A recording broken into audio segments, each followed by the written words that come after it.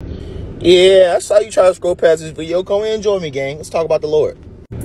Now, I'm going to keep this short and sweet, but we going to talk about how there really ain't that many people in hell if you want to keep it $1.50. I can merch that there are definitely more people in heaven right now than there are people in hell. Now, I done heard that hell is full too many times, gang, because it ain't. It really ain't. There's room, but it ain't as full as people be making it seem.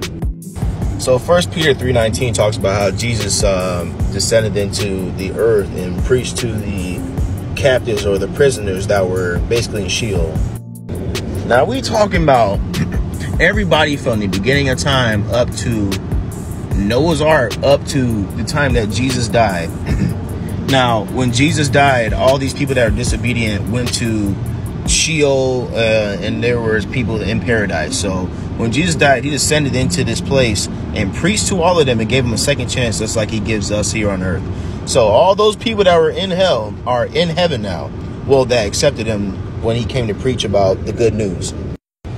Now, it's only maybe been 5,000 to 8,000 years total that men has lived on earth. Literally. So it's been 2,000 years since Christ's crucifixion, which means that majority of people are in heaven right now and not in hell.